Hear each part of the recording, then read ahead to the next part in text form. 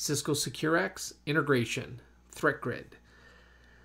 So we're going to focus on integration. We're going to get some Cisco security technologies integrated first. Here we're in threat response, and what I'm showing here is that you can add modules within threat response or in SecureX, and they'll automatically show up in either platform. So it simplifies the integration. It streamlines it, saving you having to go into multiple different products or platforms and do the integration each time. So that's pretty cool. Here you can see, we've got our modules here. You've got, email security, firepower. You've got Tetration, Orbital. You got your security management appliance for web and email, and you got StealthWatch Enterprise and Threatgrid, right? And integration is pretty simple. And you're going to see this in a lot of the integrations with this Cisco security stack. Very simple, gives you a quick start information in regards to what you need to do to get the integration to happen, but it's pretty quick.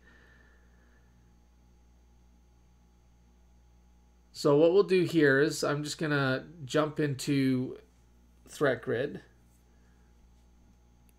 and I'm going to have to log in here. So let me log in.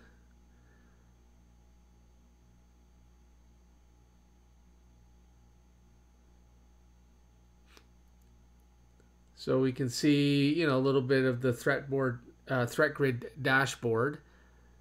We can very quickly change the preferences to dusk mode. And you can see on the right at the top, the API key. So we'll just copy off that API key, and you can see a little message at the bottom, right? And at the bottom, you can also see the ribbon from SecureX, right? It follows you into the other platforms as you go into them, so you maintain context. And that's it. That's all there is to it. We've now got Threatgrid integrated. And so we could now go in and add or customize dashboards. We can launch from here, meaning from SecureX. The integration's already done for Cisco Threat Response now. You can see all the dashboard elements that I could add. I'm just going to grab top IP addresses, top domains, maybe top behavioral indicators. Again, you would grab the dashboards that you might be interested in.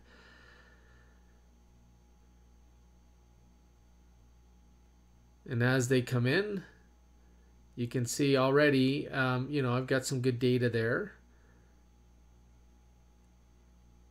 Changed just the last 30 days. Now, originally, my dashboards kept resetting a little bit, right? Each of the dashlets, if that's what you want to call them, would reset. But I think they resolved that on an update just recently as well. So there's no issue there moving them around and it remembering where you moved them and the position of everything and the size.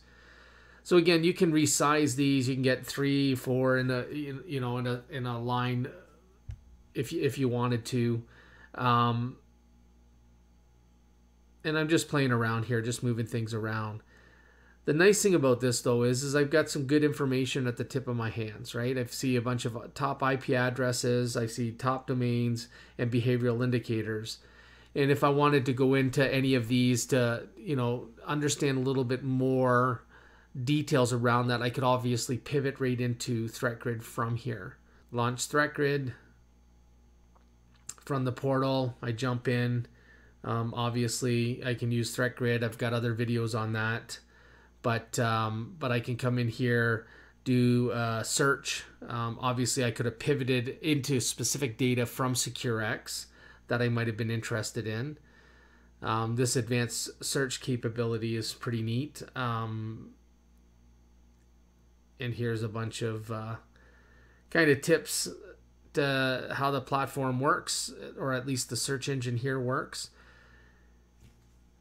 Again, I'm not going to use it here. I'm just showing you that, very quickly I can pivot into the platform, submit a sample, maybe unrelated to what I'm looking at or specifically related to something. Maybe it was just SHA that I saw here and I wanted to pivot into Threatgrid to learn a little bit more about it.